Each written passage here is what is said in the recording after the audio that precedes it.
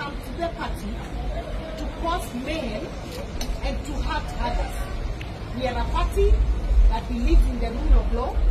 We are a party with very clear ways and means of dealing with our conflicts, and we do not in any way support what has happened today and the goons that have been brought to the party headquarters to bring chaos.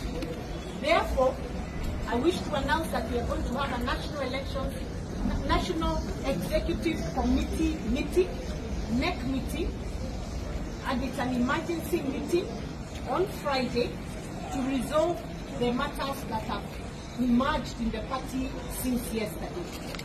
I wish to assure all our members that as the NEC, we shall make sure we resolve those matters in a fair and best way possible, and the party will be back on its feet, and that will not allow what we've seen happen to continue. So be rest assured that we've taken this matter very, very seriously, and will take the necessary action on Friday after the National Executive Committee meeting. And we'll be able to announce to our members and to public the decisions of NEC, because that is where decisions are made. Our decisions are not made in the streets.